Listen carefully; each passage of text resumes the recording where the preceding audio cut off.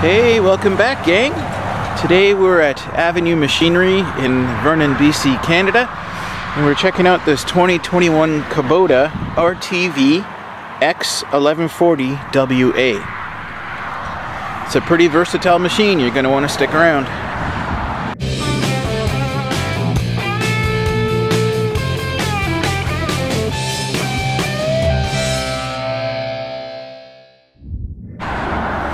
So this beast is a 3-cylinder, 4-cycle diesel with overhead valve. It's 123 cc or 68.5 cubic inch. It's 124.4 horsepower at 3,000 RPM. And your maximum torque is going to be 51.4 foot-pounds at 2,000 to 2,400 RPM. It's directly injected, fuel injected, forced lubrication. It's liquid cooled with a pressurized rad. It's got a spark arrestor on the muffler. So your fuel tank capacity is 30 liters or 7.9 gallons. Your cooling system capacity is 5.2 liters or 5.5 quarts. Your steering type is a hydromatic power steering.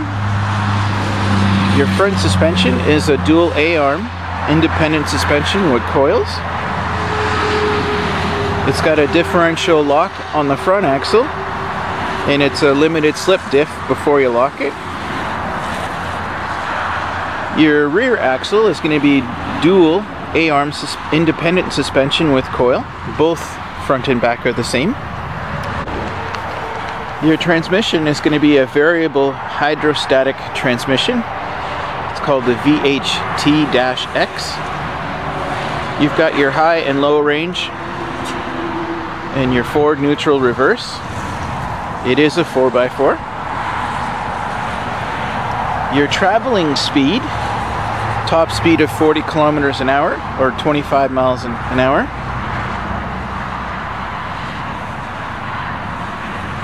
You do have a hydraulic system here for the bed, so it is a hydraulic pump, an open center type. It is, or it has rather, an alternator rather than just the stator, which is kind of cool. 60 amp charging capacity. Your battery is a 650 cranking at 12 volt, of course. An optional block heater if you want it. Your gauges will show you engine coolant temperature, fuel gauge, and hour meter. Your instrument panel will also show you glow plugs, oil level, charge status, parking brake indicator. And you've got two 37.5 watt blue tint halogen headlights on the front and two brake lights on the rear. You have optional lights you can get for it, work lights and hazard signals and that kind of stuff. It does actually come with a horn. And your overall dimensions on this bad boy, the length is going to be 3,640 millimeters or 143 inches. Your width is 1,605 millimeters, 63 inches. Your height is 2,025 millimeters or 79 inches. Your wheelbase is 2,495 millimeters or 98.2 inches. Your ground clearance in the front is 275 millimeters or 10.8 inches. Your rear is 235 millimeters or 9.3 inches. Your turning radius without the brake is 5.4 meters or 17.7 feet. Your weight is 1,075 kilograms or 2,370 pounds. Now your cargo box dimensions, your width is going to be 1,465 millimeters or 57 inches. Your length is going to be 1300 millimeters long or 51 inches long. That's for the long box. This actually transforms into a long or short box by getting rid of the back seats, just like the Kawasaki Trans 4x4 that we had. So yeah, so the long box is 1300 millimeters or 51 inches, or the short box version of it is 660 millimeters or 26 inches. The depth of the box is 285 millimeters or 11.2.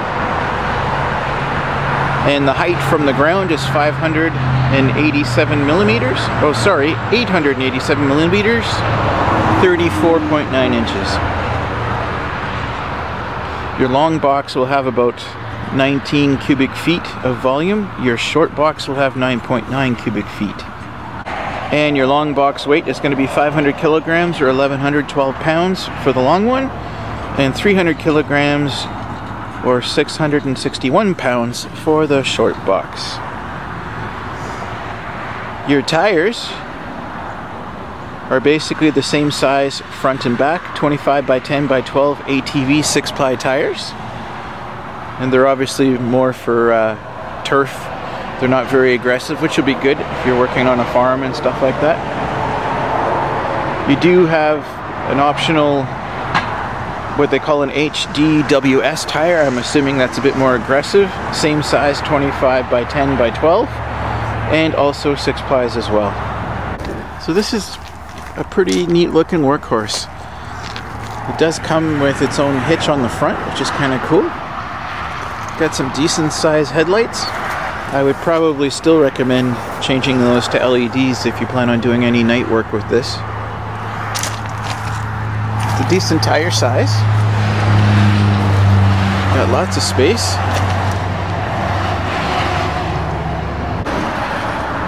This is a pretty bulletproof machine. I like how it's transformable, just like the Kawasaki Trans 4x4.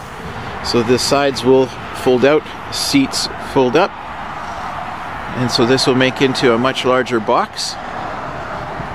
It's also rhino lined again as well. I love that idea. That is so cool that they decided to do that.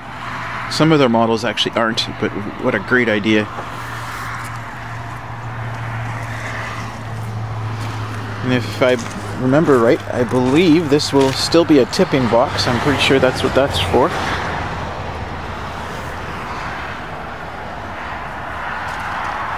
Pretty solid roof up here too. I would definitely recommend getting yourself the roof for it as well. Just keep yourself out of the sun or the elements, especially if you're working out in it all day. So here's like your light switch. This is your parking brake. Here's your tilt steering.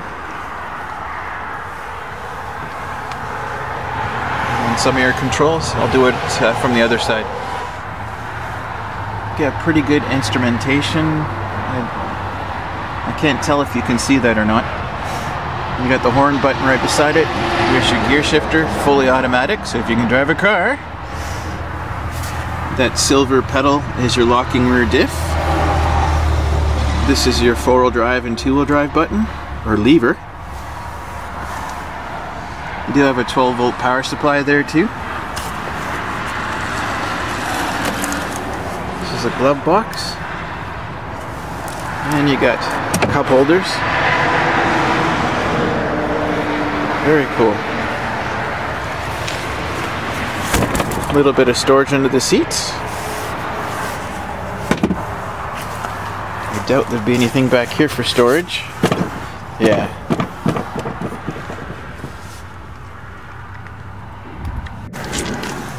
Fuel tank is there. Like the metal box. Interesting that there's not a trailer hitch though. You think you might want to tow with this thing.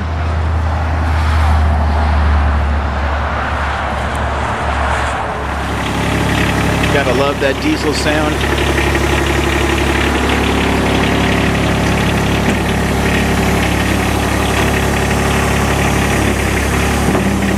Of course, automated is so cool.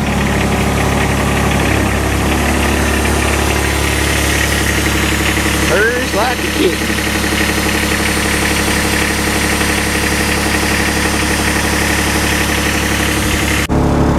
This is underneath your front hood.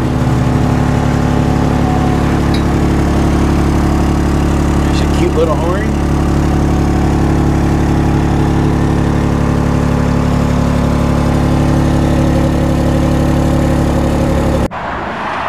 Well guys, this will about sum up another episode of Canadian Quadders Review. I'm Mark, and we're checking out this 2021 Kubota RTV X1140 WA. Thanks again for watching, guys. I'm so excited with how fast this channel is growing, and it's all because of you guys. So keep subscribing, please. Let's get up to 1,000 subscribers. That'd be so cool. It's a great landmark. And so appreciate all you guys do. Thank you again for shopping on the Amazon links. That's helping out big time too, so appreciate that. And thanks for watching. We'll see you guys on the next video.